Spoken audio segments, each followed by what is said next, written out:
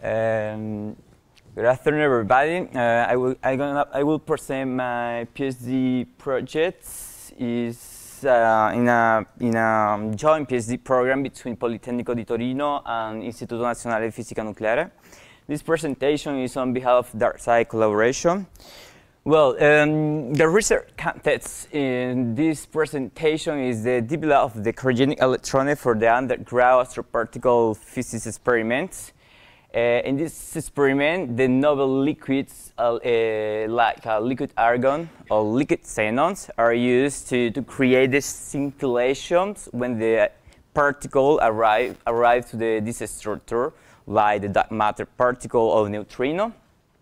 So the idea of this scintillation is to detect this photoelectron created here by the sensor and the electronics. So the sensor and the electronics should work in this case at 87 Kelvin is the temperature of this experiment, the DarkSide experiment. Well, first of all, I'm going to talk about the CMOS operation at cryogenic temperature in order to design, to realize the front-end electronic. So first of all, we talk about the mismatch parameter. This figure shows the variation of the mismatch between the 300 Kelvin and 77 Kelvin. For example, this parameter is due to the threshold voltage mismatch, show low variation, so it's almost negligible variation at 77 Kelvin. Secondly, we have this normalized transconductance is represented in this figure that we can show here that these normalized transconductance have the same behavior or the same value at 77 Kelvin and 300 Kelvin if the transistors are biased and weak inversion, I mean with the inversion coefficient lower than 1. Other advantage of use the cryogenic operations is the thermal noise reductions because at 77 Kelvin we can obtain a reduction of around 3 times of the high frequency noise.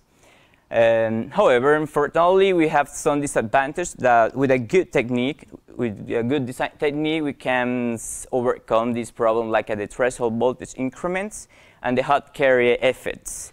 The hot carrier effect is a problem because when the carrier electron and holes jump from the channel to the silicon oxide and modify the internal parameter of the transistor like the threshold voltage. This obviously, the modification of the threshold voltage create a low reliability in the transistor and eventually in the circuit. So in order to reduce the hot carrier probability, in the designs we choose the channel length of the transistor at least 4 times higher than the minimum channel length of the technology. Like here is 0.4 micrometer in that technology 130 nanometer. Because here we reduce these effects. Furthermore, other advantage, other feature of the CMOS operation is the increment of the transconductance of the transistor. We can see here the transconductance of the transistor at 77 Kelvin and room temperature is more than twice in this case. It is due to the fact that the low field mobility of the transistor also increase from the 300 Kelvin and 77 Kelvin in around twice or 3, depending on the technology.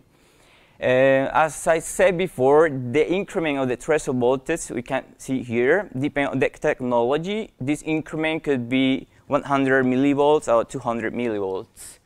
Well, these instructions, this parameter instruction was performed in the NFN Torino in the partnership with the foundry. And it was really useful in order to analyze the model, I mean the transistor at 77 Kelvin, in order to obtain a good designs, a good front-end designs, as I show later.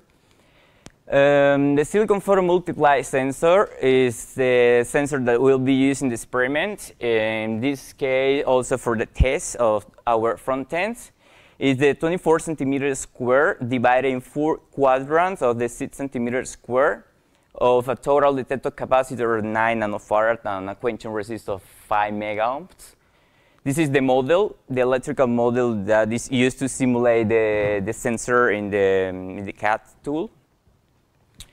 Well, this is the schematic of the front-end integrated circuit design. We can see here like the transimpedance amplifier readout a block of this SiPM at 6 centimeters square. That is summing up in order to obtain the 24 centimeters square. This single-ended signal is extracted from the cryogenic environment or cryostat to the word data acquisition system through the optical fiber. So it's a transceiver and optical fiber to take the signal from the cryogenic or the cold environment. Well, here's the transistor level design of each block here. Is a folded cascode OTA with a class AB amplifier in the output in order to have a symmetrical slew rate in the output, with well, a pole splitting compensation to have a strong stability. Well, the transistor here operating weak inversion, as I said before, we present a low variation between the 300 Kelvin and 77 Kelvin of this parameter. That is good to design the circuits.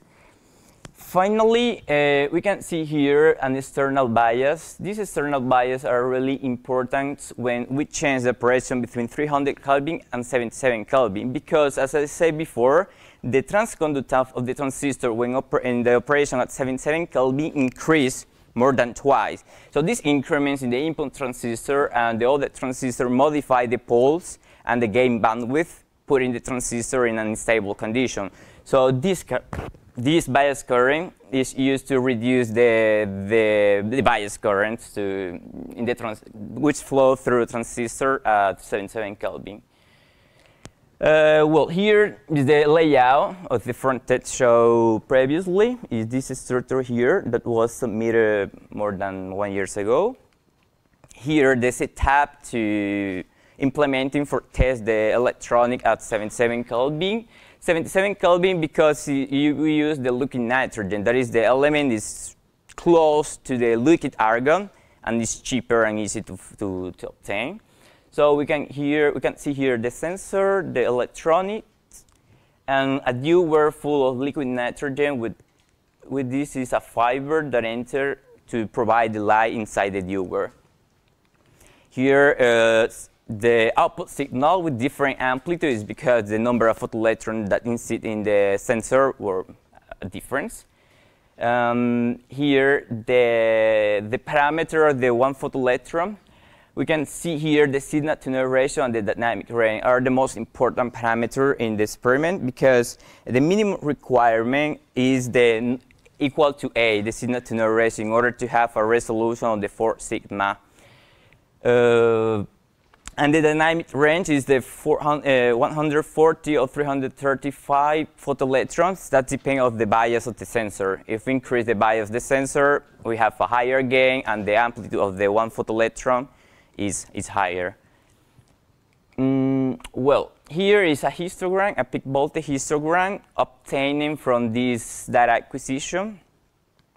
And we have here 1,000 samples, and we can see here like the first photoelectron is well separated from the peak of the baseline. So this guarantees that the baseline is not misunderstood with a photoelectron arrival, because if this peak is really close to this, we can have a wrong measurement. But in this case, we obtain a good result, and basically this prototype, this front-end electronic, had been accepted or had been chosen as a baseline in the experiments. In other words, that it will be implemented or introduced in the final prototype of the experiment that will be working in a couple of years.